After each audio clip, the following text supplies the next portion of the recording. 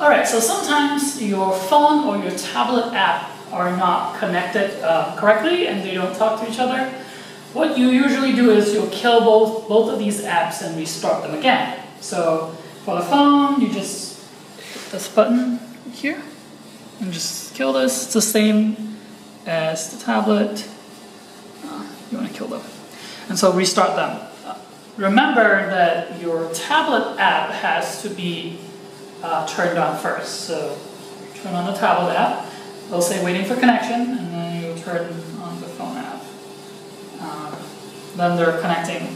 Most of the time there's just a Bluetooth connection. If it's not connecting properly, just kill both apps and restart them, and it usually should work.